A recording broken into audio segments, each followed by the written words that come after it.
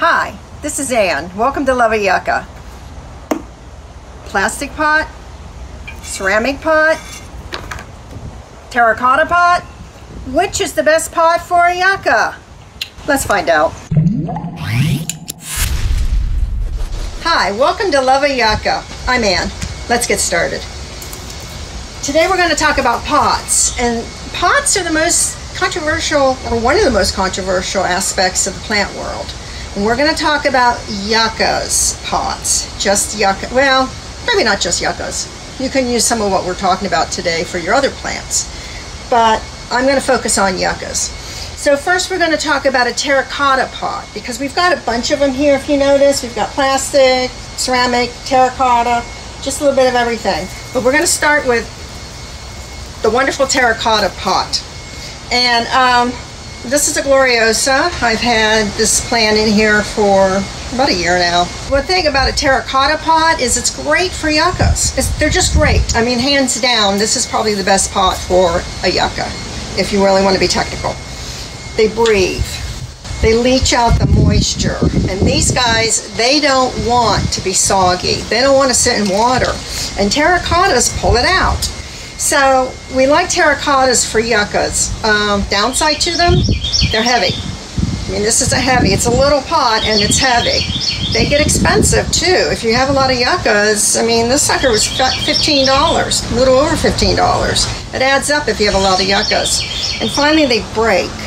And if you're in the northern part of the United States, you're going to have problems outside with cracking if you keep your yuccas out there or in any area that's cold. So they're great, but they do have their downside. Ceramic.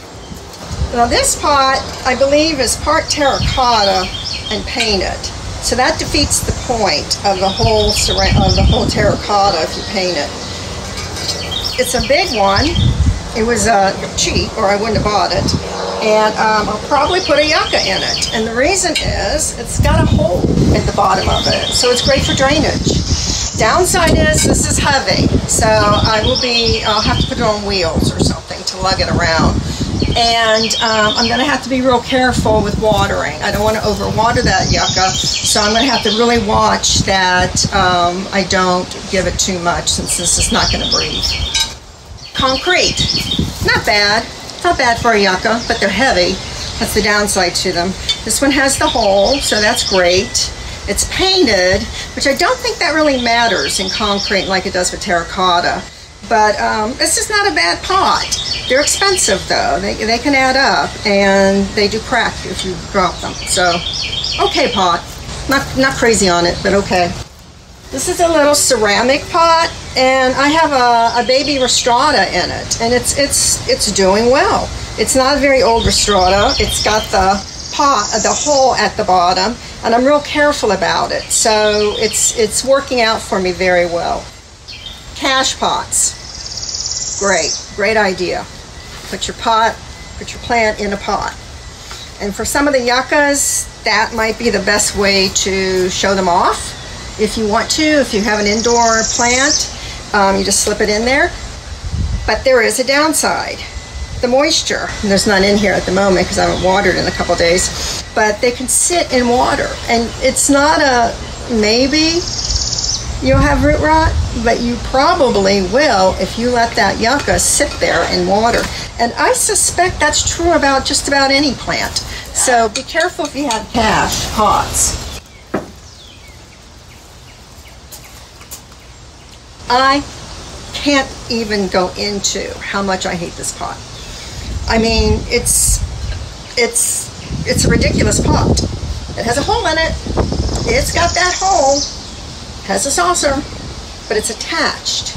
And that water is just going to sit in there. And I mean sit there, so your roots are sitting in water constantly.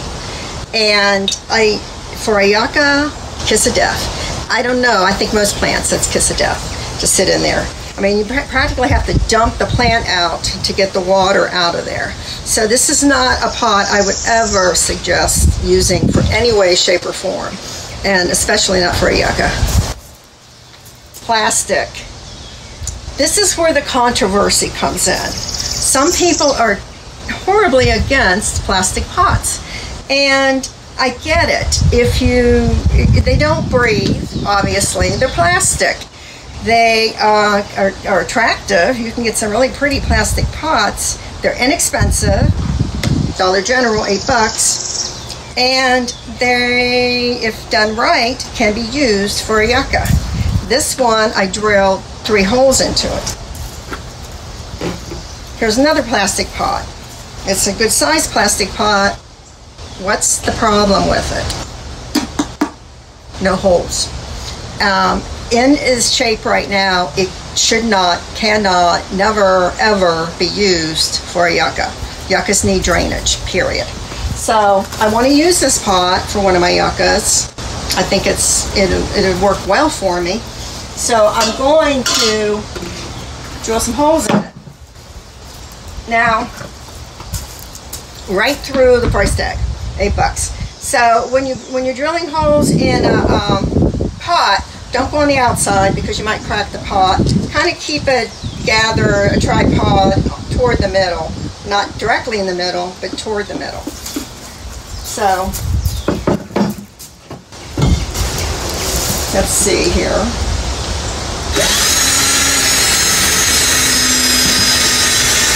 And just borrow someone's drill if you don't have one yourself. Get your wife's, get your partner's, get your husband's. Just grab a drill. Nothing fancy.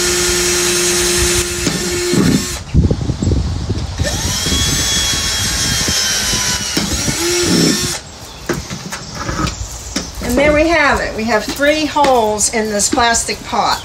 Now, one thing I like about plastic pots for yuccas is they're lightweight, so you can move them around without lugging them and breaking your back. Downside to them, if you have pretty tall ones, they might tip over in the wind. But you can see I have several very tall yuccas, and I have them, if you note, in plastic pots. So don't be afraid to use a plastic pot when it comes to your yucca or any plant. If you do it right, they'll work. I have an article on pots on my blog, loveayucca.com, so if you're interested in reading a little bit more about pots, please go online and take a look. Give me a thumbs up if you like the video, or subscribe. Doesn't cost you anything. Till next time.